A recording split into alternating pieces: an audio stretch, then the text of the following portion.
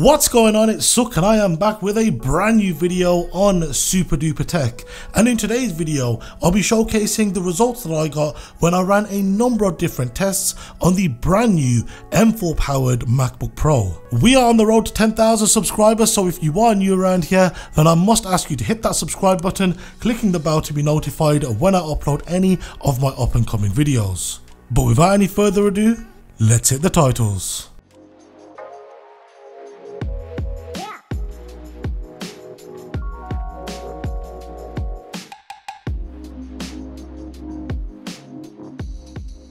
So first things first, I do want to quickly talk about the spec for this MacBook model that I was testing in today's video.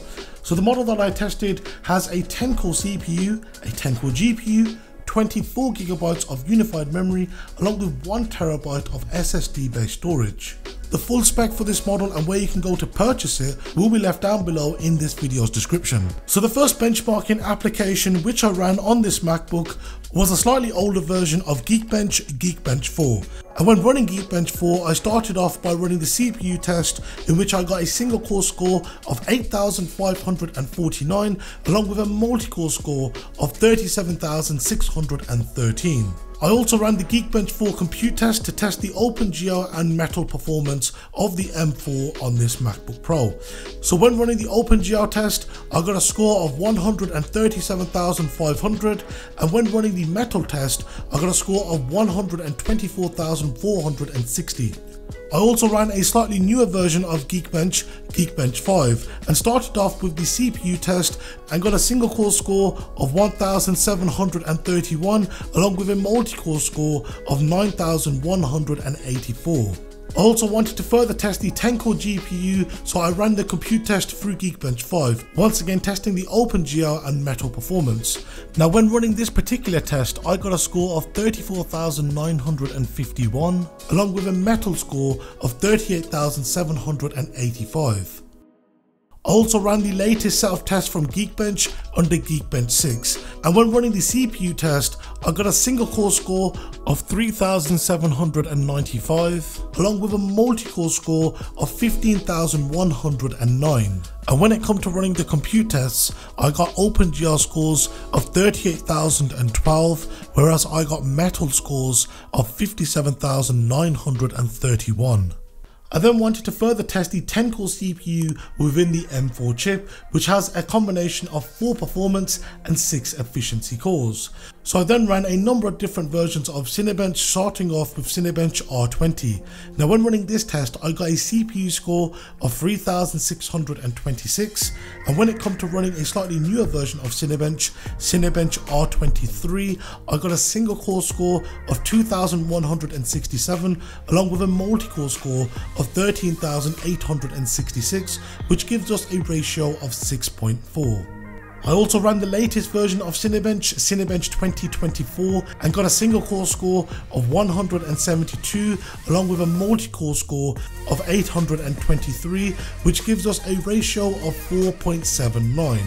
And also through Cinebench 2024, I wanted to further test the 10-core GPU of the M4 chip, and when running their GPU test, I got a score of 4,617. The next benchmarking application which I ran on this MacBook Pro was GFX Bench Metal. Now GFX Bench runs a number of different tests which I ran both on and off screen, and these range from both higher and lower levels of intensity. Now in the interest of saving some time, I have calculated the average for these results, but as always you will see each individual result. So when it comes to the higher graphically intense tasks, I got an average frame rate of 274.89 frames per second, and when it comes to the lower level graphically intense tasks, I got an average frame rate of 331.17 frames per second. So I then wanted to further test the M4 chip in this MacBook Pro. So I ran a number of different graphics tests from 3D Mark, and the first of these was their wildlife test, which as standard pretty much always maxes out this on all MacBook models. And with the MacBook Pros in particular, we normally see a frame rate of around 120, and there was no change here, with it averaging 119.9 frames per second. And when it comes to running the wildlife stress test, the best score that this MacBook Pro achieved was 20,037 and the lowest was 20,026, which is basically identical with 0.1% difference between these two scores. The next test that I ran was the wildlife extreme test, and when running this it scored 9,369 with it scoring an average frame rate of 56.1 frames per second. I also ran the wildlife extreme stress test, and the best score that this MacBook Pro achieved was a score of 9,332, whilst its lowest was a score of 9,131.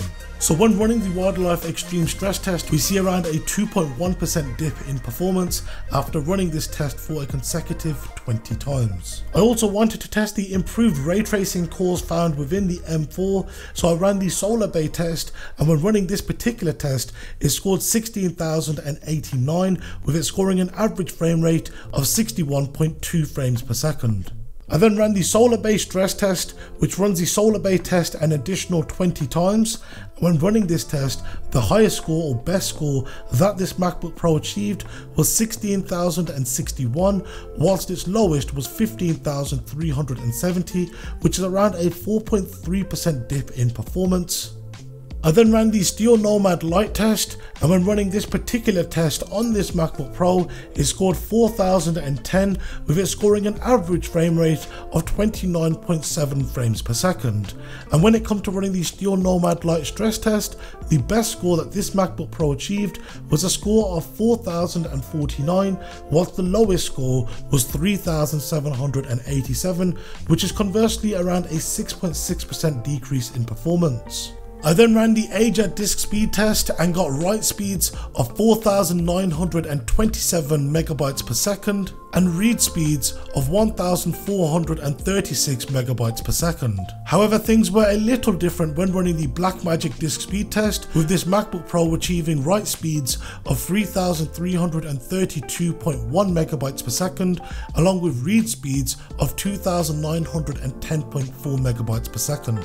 I also ran a Wi-Fi network speed test and got download speeds of 553 megabits per second, along with upload speeds of 94.2 megabits per second. I then ran NovaBench 2.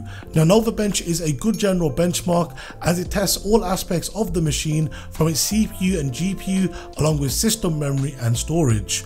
Now the combined score that I got when running this test was a score of 1,214. So I had expected that score to be almost double that at around 2,500, and it wasn't. And now I've taken a look at this, and it's clear to see that the CPU test failed to run through NovaBench 2, whereas when it comes to running NovaBench 2 CPU test through the M4 Mac Mini, I got scores closer to 2,500, with around 1,300 of that coming from the CPU alone. I also ran the V-Ray test and got a score of 8,364. When testing the M4's web-based capabilities, I ran the Antutu HTML browser benchmark and got a score of 99,964. And when it comes to running the Speedometer 2.0 test, the highest score that this MacBook Pro achieved was a score of 813. However, when it comes to running the latest version of Speedometer, Speedometer 3.0, we see this MacBook Pro score 47.5. I then timed how long it would take to complete a render using both the CPU and GPU across the classroom and the BMW scenes. So when rendering the classroom scene using the CPU, it took 6 minutes and 20 seconds to complete. However, when it comes to using the GPU, it completed this in 59 seconds. When it comes to rendering the BMW scene using the CPU, it completed it in 2 minutes and 40 seconds, and it took 25 seconds to complete using the GPU. I then wanted to see how this MacBook Pro's 10-core GPU would perform, so I then ran the Shadow of the Tomb Raider benchmark across a number of different resolutions and graphic settings. So when running the Shadow of the Tomb Raider benchmark at the native resolution of this MacBook Pro, that's 3024 by 1964, and keeping the graphic settings to high, it rendered 3,208 frames, with it averaging 20 frames per second. And when dropping the graphic settings to medium, it this time rendered 3,299 frames, with it scoring an average frame rate again of 20 frames per second. Dropping the resolution slightly down to 2560 by 1600 and increasing the graphics settings to high, we now see this MacBook Pro render 4369 frames, with it scoring an average frame rate of 27 frames per second. When we drop the graphics settings down to medium, we find that this MacBook Pro now renders 4509 frames, with it averaging 28 frames per second. When dropping the resolution down to 1920 by 1200, which is essentially a full HD resolution at this aspect ratio, and keeping the graphics settings to high, when running the Shadow of the Tomb Raider benchmark, we find that this MacBook Pro with its 10-core GPU rendered 6807 frames, scoring an average frame rate of 43 frames per second. When dropping the graphics settings to medium, we find that this MacBook Pro rendered 6970 frames, with it now scoring an average frame rate of 44 frames per second. And finally, lowering the resolution to 1200 by 854, keeping the graphics settings to high, we find that it now renders 10,818 frames, with it scoring an average frame rate of 68 frames per second. And when dropping the graphics settings to medium, we find that it now renders 11,293 frames, with it now averaging a frame rate of 71 frames per second. Using Final Cut Pro, I then timed the export of a 5-minute 23-second video file at both Full HD and 4K resolutions, with background rendering turned off, to H.264. So when exporting the Full HD project, we find that the M4 in this MacBook Pro completes it in 35 seconds. And when it comes to exporting the 4K video project at a resolution of 3840 by 2160, that this MacBook Pro is able to complete it in 2 minutes and 9 seconds. I then ran the Unigen benchmarking tools Heaven and Valley benchmarking tests at a range of resolutions. Now, starting off with the Heaven test at a resolution of 1515 by 982, we find that this MacBook Pro is able to score 3079, with it scoring an average frame rate of 122.2 frames per second. When lowering the resolution very slightly to 1440 by 900, we can see that this MacBook Pro scores 3,375, with it coming in with an average frame rate of 134 frames per second. When running the Valley test at the same resolutions, starting off at 1515 by 982, we find that it scores 5,268, with it coming in with an average frame rate of 125.9 frames per second. And when running at 1440 by 900, we find that it scores 5,336, with it scoring an average frame rate of 127.5 frames per second. I then timed how long it would take to reduce the noise in 100 GH5 RAW images using Adobe Lightroom. Now, to my surprise, it completed it in 42 minutes and 23 seconds. And when it came to sharpening 50 iPhone 15 Pro Max 48 megapixel Pro RAW images, it took 15 minutes and 49 seconds to complete. With this particular M4 chip in this MacBook Pro, it has 24 gigabytes of unified memory, and well, I wanted to put that to the test using Logic Pro to see how many tracks it would be able to hold. So using the Logic Pro benchmark, I found that this MacBook Pro was able to comfortably play 111 tracks. I also ran the Puget benchmark for both Photoshop and DaVinci Resolve. Now, when running this for Photoshop, I got an overall score of 10,975, a general score of 104, along with a filtered score of 116. And when it comes to running the Puget benchmark for DaVinci Resolve, it got an overall score of 6,151.